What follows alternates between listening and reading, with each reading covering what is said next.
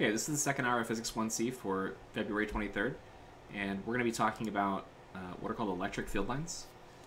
Now, this is a type of visual representation of an electric field around an object, and it's something that you can kind of get a feel for by just drawing the electric field vectors all around an object.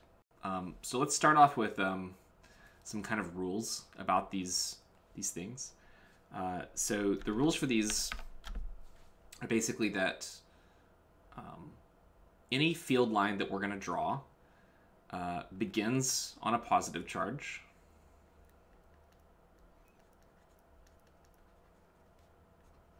and end or terminate on a negative charge.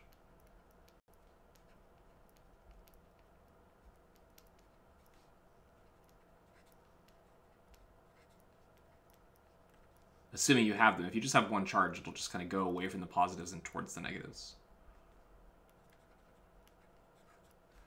And if you have more of one charge than the other charge, then the lines will be end or begin infinitely far away.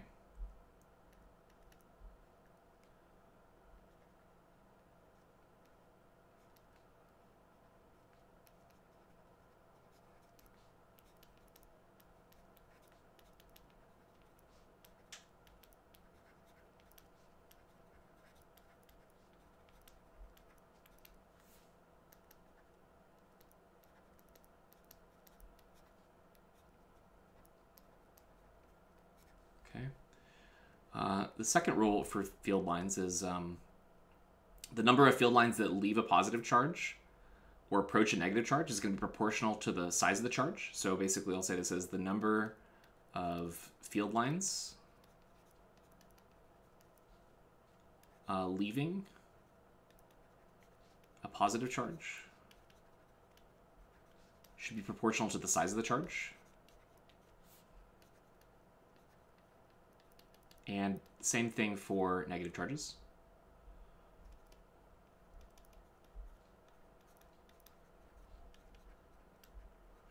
And then within any picture that we draw of these field lines, two lines can never cross. And we'll see why that is pretty quickly.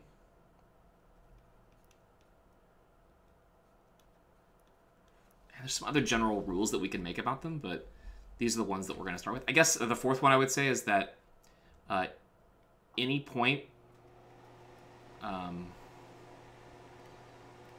a field line is going to be tangent to the electric field vector at that location. So we can basically use this last rule as a way to describe how these lines are drawn. It's a lot of writing, but there's kind of an introduction to an idea of what they are. Okay, so let me draw just two simple sets of field lines to give you an idea of how this would work. So let's say that we start off and I give you a positive, let's pick a number. Let's start off with the number 1, because that's, we'll start with 2, that's easy to work with. So we'll do plus 2 nanocoulombs, okay? Let's say that I have a charge that is drawn as plus 2 nanocoulombs, and I want to figure out the direction of the electric field lines, okay? So the general way you would go about doing this is you would use your knowledge of electric field vectors to start drawing the lines, basically, okay? And I'm recording, right? Okay. So if we were to go to, let's say, a point right here, what would the direction of the electric field vector be? We know that it's going to point away up in that direction, right? We know that these electric field vectors get weaker the farther away you go, and the closer you get, the bigger they get, okay? But they all kind of tend to lie along a line. So if I want to draw an electric field line at this location, then all I have to do is to draw a line that's kind of tangent to every single one of these, right? So let's do that. That one didn't kind of line up as well. So our electric field line for this would basically just point straight out like that. And any point that we go to around here, we could draw similar field lines, right? So let's draw 8 lines draw it radially away from this object.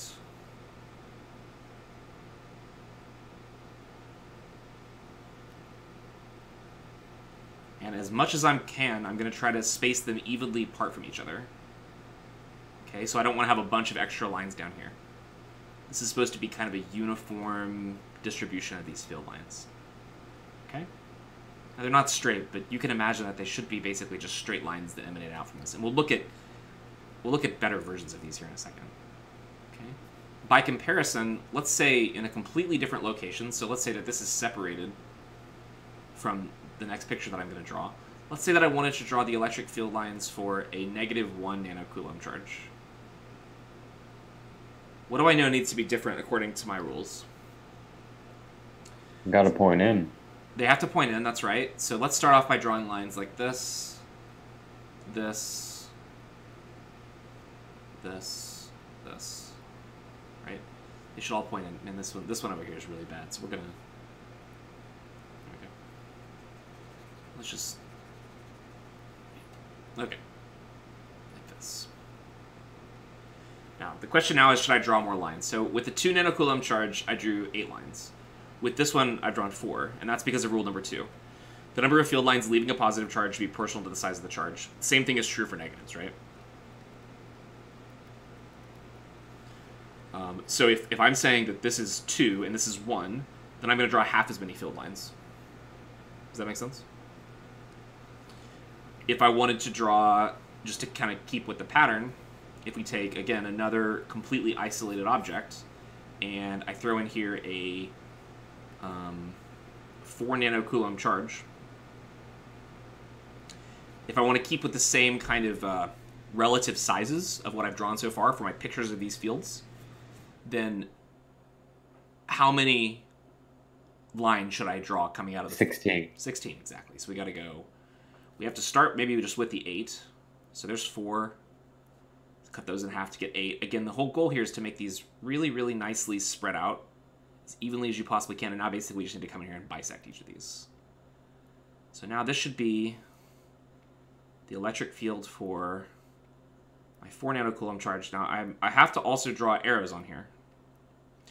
Now these electric field lines, I want to emphasize, they're not real things. They are just pictures that we use to help us understand the way that the electric field works in different situations. So there we go. You can see there's a lot more density. In fact, the density of the lines is directly proportional to the strength of the field. I'll just say the strength of the electric field. Okay.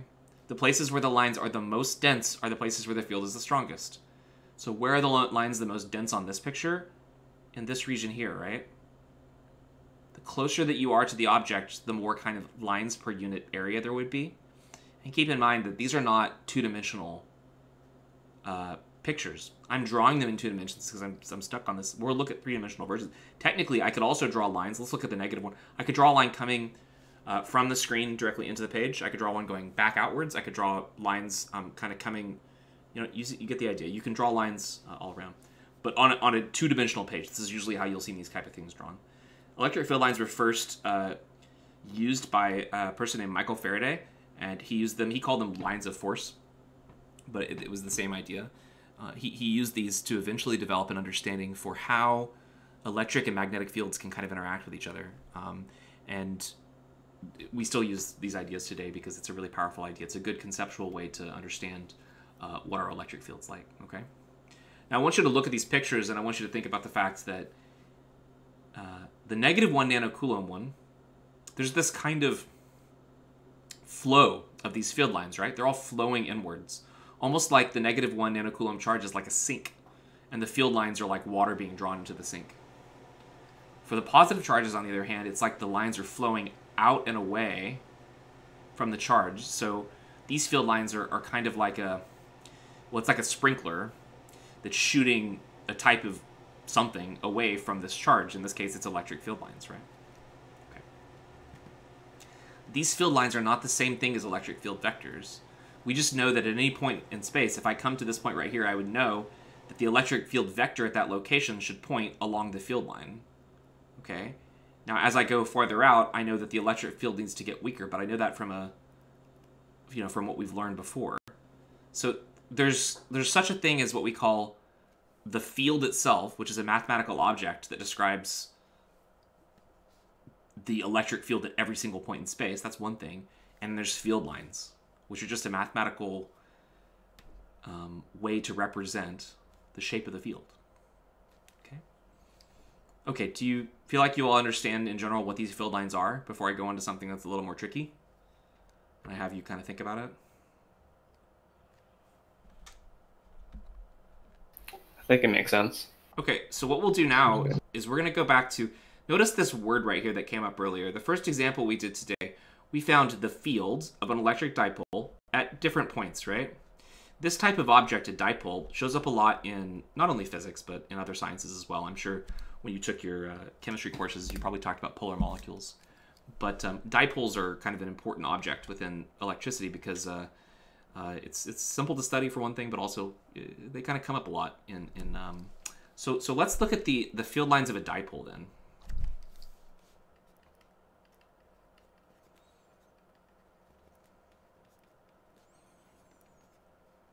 Okay, so for this, I kind of probably should just put like let's start off with a line that we can use to kind of balance things around, and maybe we'll remove it later. So for my dipole, what I'll do is I'll use a red marker for the positive charge, a blue marker for the negative charge. I'll put them, I guess I'll put them that far apart. And now what we want to do is we want to start drawing some electric field lines. Okay, so what I'll do first in red is I'm going to go to different places and we're going to try to draw what the direction of the electric field at that point is. Okay, so let's start at the places where it's going to be really simple. What's the direction of the electric field due to the negative charge at this location here? Right in the middle. What way does it point? Left. Left, exactly. So draw a little vector like that. We'll call that one E minus. Now I'm not gonna write this everywhere, but just keep in mind that every time I draw a blue line, put a little key up here, that's gonna represent the electric field at that location for the negative charge. Okay, what's the direction of the electric field for the positive charge? Right. You're tempted to say right because one's negative, one's positive. Left. Yeah, left. In this case, they both actually point to the left. And if done properly here, these should probably both be exactly the same length because, well, I kind of picked a point that was right around the middle, right? Now, that same thing that we just said about these points in between here is going to be true all along this line right here, right? So what I'm going to do is I'm going to get rid of our vectors and just say that black line is actually a field line now, and it points this way. Now let's go to this piece over here on the negative side. What direction does the electric field point, let's say, for the negative charge at this location on the left-hand side here? Right. Yep, so electric field goes that way, and then what direction does the electric field go for the positive charge? Left. Now, which one's bigger? The negative Minus. And why? The blue one. Why is it bigger? It's close. Because it's closer, exactly. So that means that to the left of the charge over here, we know that basically the electric field vector that was associated with this region over here is basically going to point to the left. And by the same argument, you can prove for yourself that this one over here should point to the right. Oops. By the same argument, in this region over here, we better do it. If I pick a point here, the plus is going to be bigger than the minus, right? And the minus will go that way, the plus will go this way, right? So in general, on the right side over here, our field lines are going to be... There we go. By the way, this is, in case that wasn't clear, this is our positive, and this is our negative. I really should put that on there. So out here, the field line looks like it's going to go like that. Okay, so all along kind of what we might call a normal x-axis, we figured out the direction of our electric field. So now let's see if we can do it at some more complicated places. So what if we chose a point that is exactly in between the charges right here, like right there? What direction is the field going to go? For the negative charge, what do I draw? Towards it, away from it? That's towards it. Okay, and the positive charge, towards or away? Way. Yeah. And this, just like the problem we did earlier, turns out that the net electric field vector between, because now we have to add them together, right? The net electric field vector should probably point something like that, right? Now, what if I had chosen a point that was like, let's say, up here? Well, positive charge, point away. Negative charge points towards. So again, get a field vector that kind of points that way. In fact, basically, if we were to draw a line down the screen like this, all of the electric field vectors along this line are going to point this way. Would you all agree? Yep. Mm-hmm. Okay. So, undo, undo, undo. Oops, not redo. Get that line off there. Okay. So we kind of know within this region that we've got... Yeah, we're just going to get rid of all of them because I don't have the patience to deal with some of these things right now. Let's get rid of all this stuff. So what that means is that if I were to draw an electric field line in this region, I would know that when you get to like points like this right here, it's going to have to kind of be flat, right? Because one of the rules was our electric field lines have to be tangent to the field vector at that point. So that's kind of a piece of our field line is going to be something like that right there. So then we kind of have to investigate what happens, let's say, at these 2 points. At this point over here, for the positive charge, our electric field goes up this way, right? I don't need to keep writing E+. Stop doing that. And for the negative charge, the electric field now kind of goes down a little bit at an angle. And it's weaker. So when I add those 2 vectors together, I'm going to get a vector that kind of points up this way, right? And I'm just going to skip it because I want to keep going through this. The point at this way is going to kind of point down like that. When you're closer to the positive charge, it's going to point up away from the positive charge. When you're closer to the negative charge, it's going to point down towards the negative charge. So let's put all that together. Oh my god, what is it doing? Alright, stop. I just want to click that one. No, what is it doing? Okay. I wonder if y'all think I should just get a new program. Can you get a feel for how the line should go from there to there? Now? Mm-hmm. It's going to be like a curve, right? So I'm going to try to sketch a little curve in here. It's going to be really bad, but it's going to do something like that, basically, right? Okay. So now what I want to do is I want to kind of... So what? This is annoying. So I want to get rid of... Oh, there we go. That's fine. We'll do that. So I'm going to kind of go through here and sketch in general what's going to happen, because it's going to follow a general pattern just like that. We're going to have lines that do stuff like this. Going to kind of curl up this way. I can't have lines cross. And then I'm just going to have these lines kind of bend away from each other as we go. Like this. I'm going to do a really horrible job of this unless I go fast. So I'm going to kind of start going a little bit faster here, because if I don't do like sweeping motions, it's going to be very difficult to get. I'm already breaking some rules here because some of these lines are crossing. So something like that. Oh, it looks so bad. Okay. Soon enough, I'm going to show you what one of these actually is supposed to look like. On the bottom, let's see if I can do better on the bottom. Should be exactly symmetrical. Okay, something like this. If you ever play with magnets at all, you may have recognized a pattern like this before.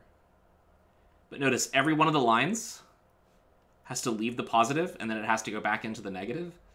You know, I feel like the last time I did this, it was on a chalkboard, because I think a year ago now, I would have been in, it would have been, you know, pre-COVID.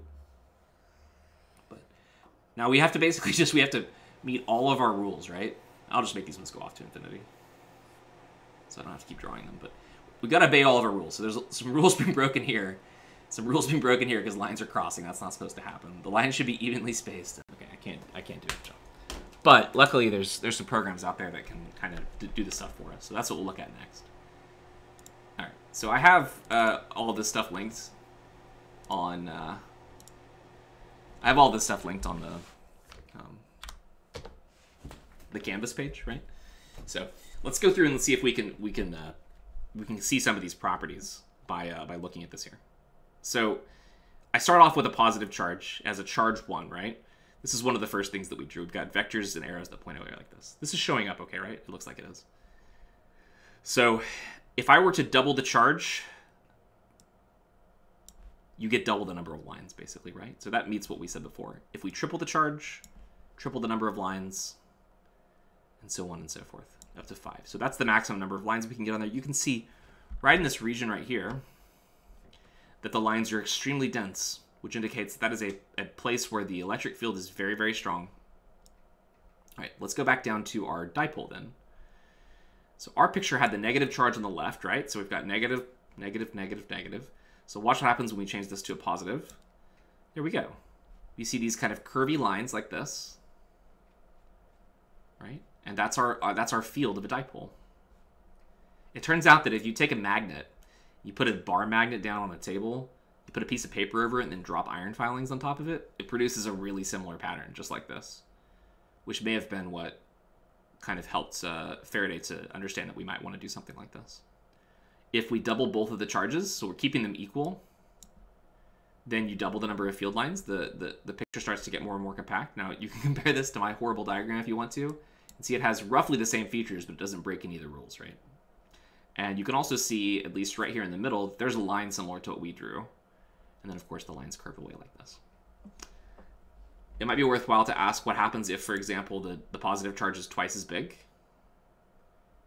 And then we get something like this, where what's happening now is, as I said in one of the rules, some of these lines are basically going off to infinity, meaning they never close back in. And the reason why is because the positive charge is twice as big as the negative charge, so you need to have twice as many field lines terminating on the positive charge. And you can go through and count if you want. Maybe a little easier if we go down to 2 and -1 to do the counting. Let's do that. So how many lines actually terminate on the negative? We got 1, 2, 3, 4, 5, 6, 7, 8, looks like 9. How many leave the positive? 1, 2, 3, 4, 5, 6.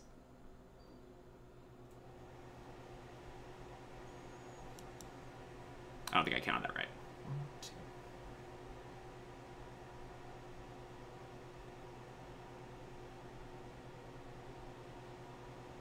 It's like 20. So it's not, this thing isn't exactly following all the rules that I set up there, but it's at least roughly doing the same thing. Okay, one other thing that might be interesting to look at is when the charges become the same. And you get a pattern that looks something like this. Okay. Some weird things happening here in the middle. I don't know what to make of that. This is just a kind of simulation, so I don't think it's exactly right. This looks better to me. I don't know what was happening with the lines in the other one, because you had some strange places here where two lines crossed each other. I don't know what that's supposed to mean. Maybe this one's better. This one's better. There we go. Because now the lines are, they look like they're touching, but it's more like that they're kind of asymptotically approaching each other, right? You might also notice that if you cover up half of the picture, you almost reproduce the electric field of just a single point charge, almost as if the field lines are kind of bending away from each other, right? Okay, does anyone have any questions or comments? Is there anything else you want me to try with this? This is, again, it's linked on the on Canvas. Okay, so that's interesting and all, but we also have this three-dimensional version. Okay. Now this allows us to do more than the other one did, because oops, what we have here is a point charge. Let's make it positive. There we go.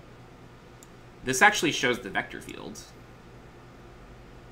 Right? This is an actual proper vector field, where at every single point in space, there is a three-dimensional vector. So that means it has, how many components would each one of these vectors have? 3. 3 components, right? That means that at every point in the space around this charge, you could draw a vector that represents the electric field, and that's what those are. Now, this is not field lines. This is field vectors. It's the vectors of the field itself. And they indicate strength by brightness. So the white ones are the strongest, and the darker green ones on the outside edge here, those are the field lines that are the weakest, right? Even along the slice of the square on the top, you can see that there's a variation in the field strength, because it's a radial field, right? Which means these lines right here, these field vectors, are going to be stronger than the ones on the corners, right? Lots of things we can do with this. You could change the vector density, like we can get way more vectors in there like that. And then you almost stop seeing the vectors and just start seeing the brightness of the charge. It also seems to lag a little bit with that many objects. We'll go back down again. You can go down to a very small number of vectors like this. Maybe it's a little easier to observe that way. You can change brightness. We can reverse it so that it's an inward field for a negative charge. And then we can go even further so we can see that what the field lines look like. So there's the proper electric field lines that actually include all 3 dimensions. And I guess there's not really a direction here, is there? What happens when we reverse it? Nothing. They're just lines. There's no arrows associated with them. Okay. We can add in here a dipole. So there's the dipole. We could choose to look at just the field vectors again if we want to. It doesn't look like there's any order to it almost when you look at the field lines like that. But if you cut a slice,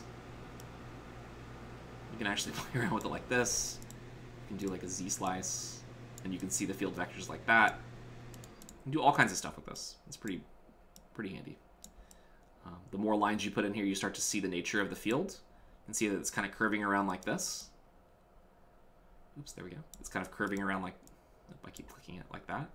And then if you throw on the field lines, get this kind of really pretty picture. Kind of looks like a spider or something. And there's all kinds of other stuff you can do. Now, the next thing that we're going to do in this class is we're going to start looking at kind of more complicated objects. So we'll start looking at stuff like this one.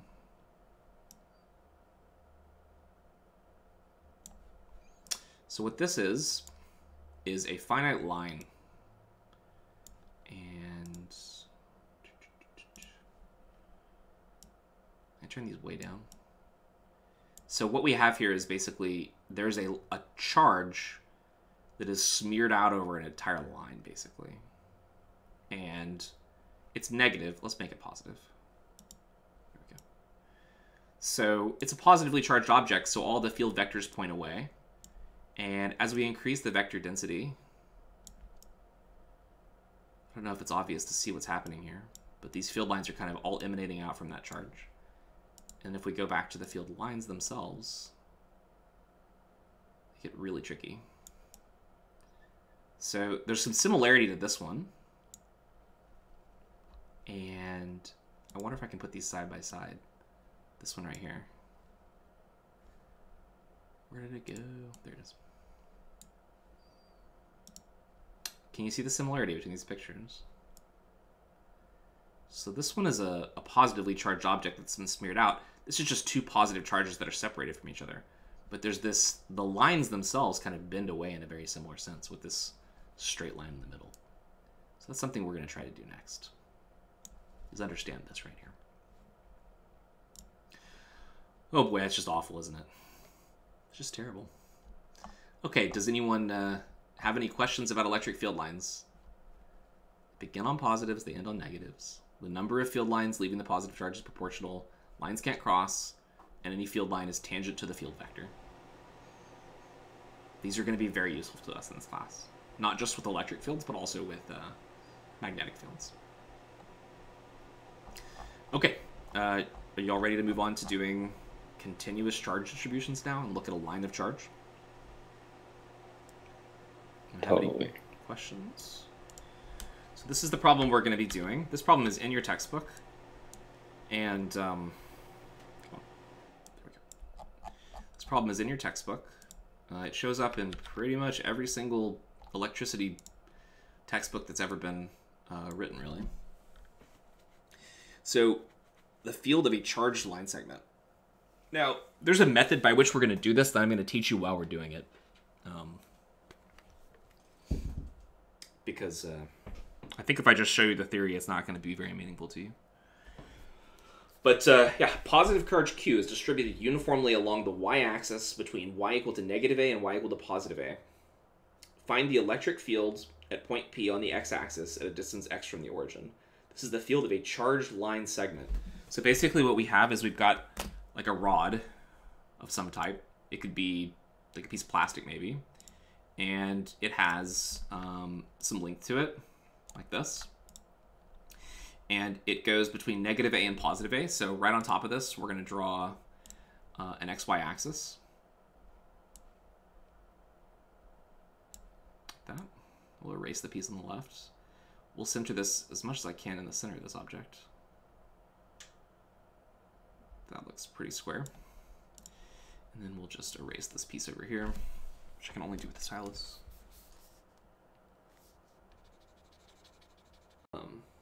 Okay, so there's our line, And the idea is that positive charge has basically been smeared across this object. So contained within this is just a whole bunch of, well, let's just say it's a rod that's been been stripped of a bunch of electrons, so that positive charges have been basically just effectively uniformly spread throughout this object. And our goal is to figure out what the electric field created by such an arrangement is. It's a uniform distribution, okay? And it says that the positive charge Q, so there's a total charge Q over the entire rod, that's the total charge. And it goes from negative A to positive A. So the y coordinate of this point down here is going to be negative A. This point up here is going to be positive A. So that's our y direction, right? That's positive y that way. And then positive x is going to point off to the right. All right. And our goal is to find the electric field created by this, okay? And before we do that, it's worth just thinking for a second. How would you go about doing that? We've learned how to find the electric field of a single point. How do we take that farther? How do we build on that idea of the field? What's up? Do you use an integral? We are going to use an integral. That's right. And how are we going to use an integral then? We're going to break it up into small charge elements. Yeah, that's right. That's exactly what we're going to do. We're going to take this object and we're basically going to cut it up into tiny little pieces and say that each one of those pieces will act like a point. We know the electric field for a single point, and then we're going to use the techniques of calculus to sum over the entire object. Okay? But at the end of the day, what we're doing is we're cutting out of our object here, let's say at this point right here, we're going to cut a tiny little piece of charge out of here. Okay, and we could call that charge Q if we wanted to, but because we're going to use some calculus, we're going to call the amount of charge that we cut out of there to be dq. I'll just say up here dq represents a small piece of charge of the object.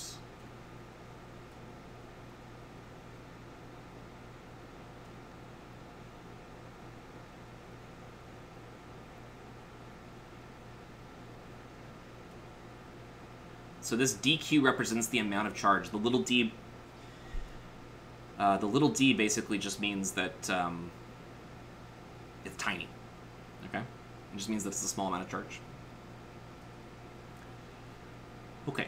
And then what we'll do is we'll say the electric field created by such an object at some point, and it says at a point P at a distance x from the origin, right? So the origin's going to be right here. Let's put our point P like here maybe. Whoops. Put our point P right here. We'll label it on this side. And then just say, if I had a little tiny piece of charge like this, then at this location, it would create an electric field. And since it's a positively charged object, what direction would the electric field vector at this location be? Oh, away to the right. Yeah.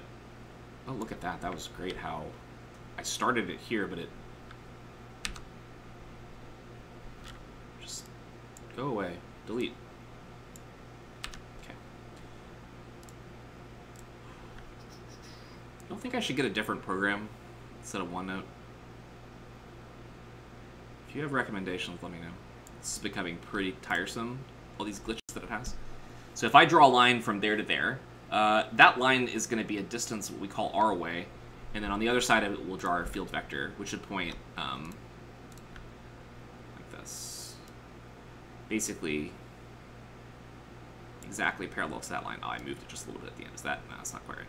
Okay, let's put it on top of this. We'll get it fixed. Okay, now it's parallel. And now we can move it down here. Now, since this is a tiny piece of charge, we're going to label this. We'll give this field a name. And the name that we're going to give to it is going to be a DE. And the general idea is going to be that every single point on this object can probably be described mathematically. Each one of them will produce some little DE like this. And from there, we can do some integration, basically. But that's kind of our goal, our strategy, basically, at least. Okay? All right. So to do that, there's going to be kind of a trick we use here. let's say that the well, let's label a couple things here. First of all, let's call the y coordinate of dq to be y. This is already labeled as x right here. X is not going to be a variable in this problem, okay? But y will be. And y is going to represent the position of any piece that we choose. And as a result, since we're cutting a piece out of this right here, we're going to say kind of the thickness of the cut is going to be dy. All right? That's kind of the size of this cut that we're making out of this object. All right? And then what we'll do is we're going to connect the dy to the dq, okay? Now, it might not be obvious why we should do that first, so maybe the first step should be actually defining what dE is going to be equal to.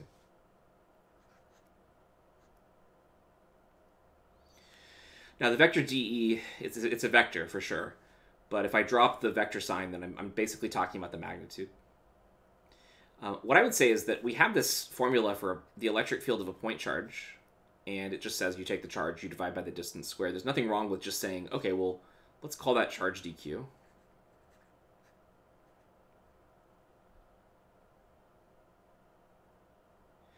And does this statement make sense to everyone? Yes.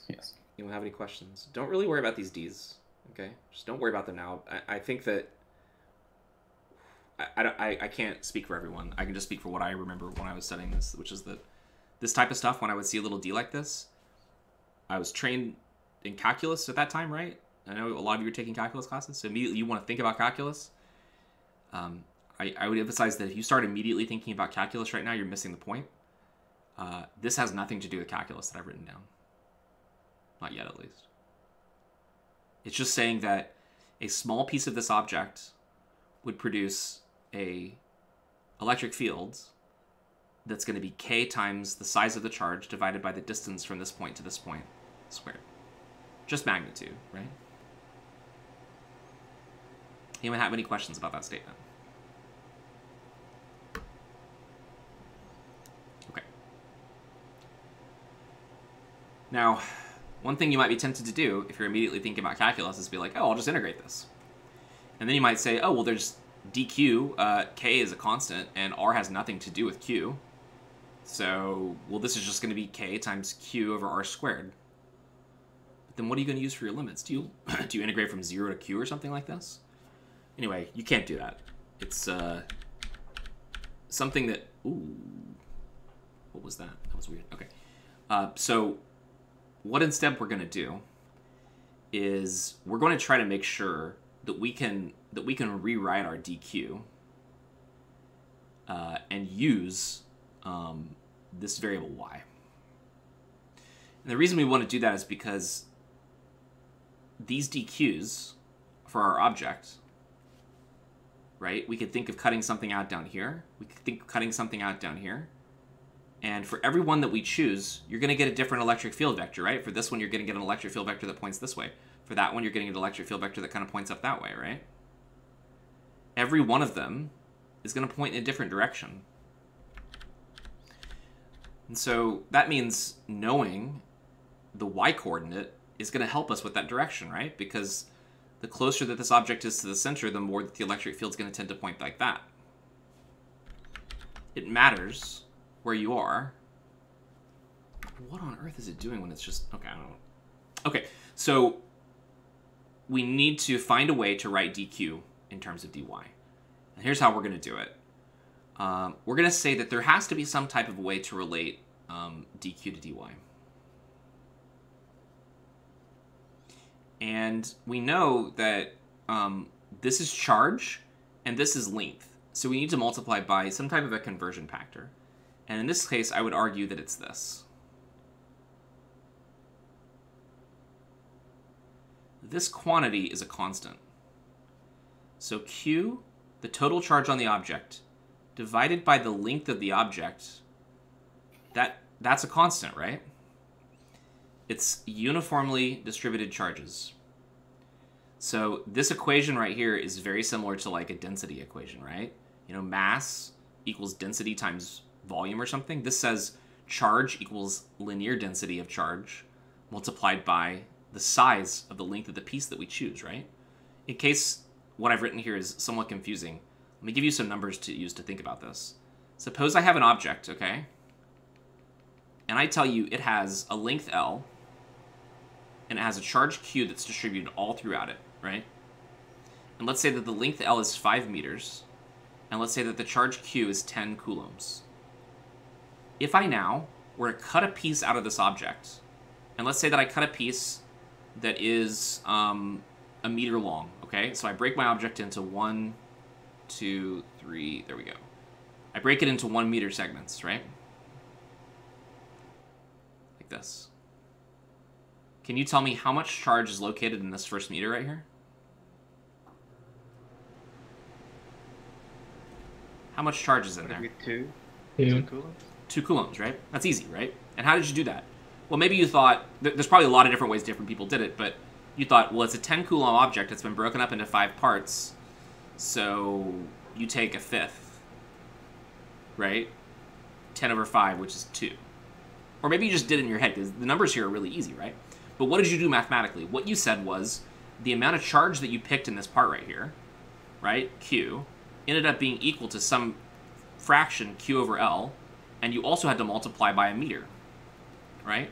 That's really what you did, if you wanted a more general way of doing it, if the numbers weren't good or something, right? And this, of course, allows the units to work out, right? Can you see how this is the same thing as what we're doing up here? We're saying the charge is equal to this thing, and by the way, this has a name. I might as well name it for you. Your book uses the symbol lambda. It represents linear charge density. It's basically charge per unit length, if you think about it. That's all it really means. It's the charge per unit length. And yeah, we basically just did this. dq was equal to that fraction lambda times dy. That's what we did. This is going to be a really useful expression for you when you do problems in this class. Okay? Alright. Let us move this off the screen for now. And... oops. Cut. Let's line this stuff up again. So that'll still be on the notes, but I still want to keep working on this problem. Alright, just need to get that thing. There we go. Okay, so is everyone on board? What we're doing here? Mm-hmm. Why I made that change? Any questions at all? Don't hesitate to ask in chat if you have questions. Okay. So, let's start putting this stuff together. Alright. Now I've left some of the story out, but we'll wrap back around to that. So we've got a k. Our dq is now going to be replaced with q divided by 2a multiplied by dy now, and then divided by r squared. Now, this is the part that I left out. This is a vector. So any type of thing I want to do with this vector, I'm going to have to do vector addition, basically, right? However, this problem, similar to one of the problems that we did earlier in class, has a lot of symmetry. If I go down here to a position, and I pick a position that is exactly the same distance away, let's say we call it y, from the first one that we chose right here, then what happens is that you get some nice cancellations that occur. So if from this location I were to draw a line back to here, hopefully I put those roughly the same distance away. Boy, it doesn't look like it, does it, though? I would need to go down a little bit, right? Okay, it's good enough, actually, I think. If this was a chalkboard, I would measure it and stuff like that, but unfortunately I don't have a measuring tool on here.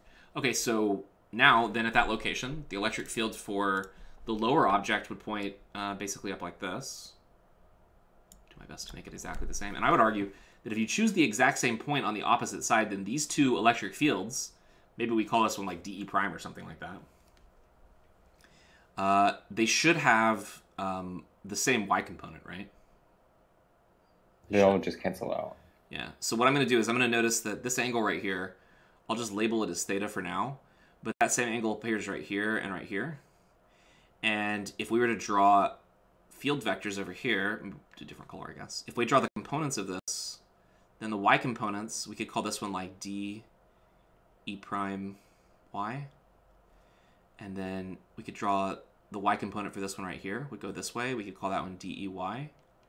And in general, we basically say that the deys will all cancel.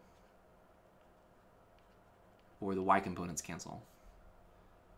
So all we're left with is just the x component. That's all we have to find, is this component here, the x component.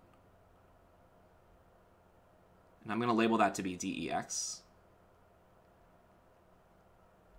So that's all we have to find. And what we know is that that value dex, continuing with our equation right here, is going to be related to de, right? How are they related to each other? What time is it? It's 4:04, okay. By the cosine. Yeah, the x component should be related to the cosine of this angle right here, which is we're calling theta. These are all the same theta. So we multiply by cosine theta. So now we actually have something we can work with. Because we're in component form, now we don't have to worry about vector addition anymore. Everything gets added just like numbers get added. 1 plus 1 is 2, instead of, 1i plus 2j is equal to, I don't know, what, square root of 5 or something like that. So, dex, this is, again, still just the electric field for just one piece, should be equal to our value right here that we wrote down. So it's got a kq over 2a in it. I'm pretty sure all of this stuff is constant, right? Multiplied by a dy, and now we've added a cosine theta from here, and we have to divide by r squared. And I believe everything in parentheses here all depends on each other, right? Because r is related to y, right? The larger the value of y, as if I picked a value of y that was like up here at the end, at y equal to a, what happens to r? Does it get bigger or smaller? What happens to the value of r if I come up to a point up here and I pick out another piece dq? It becomes greater. Becomes greater. So it's very clear that y and r are related to each other, right? And this is a dy, which we're going to do an integral with now. So we need to make sure that we get everything into one variable. We need dy, cosine theta, and r to be in one variable. Hopefully you can also see that theta is going to be directly related to r as well, right? So that's what I'm going to give you to do over this. We're going to take a break. I'm going to have you think about this. See what you can do to come up with a way to write each one of these things all in terms of constants and theta. So I want you to write dy, turn it into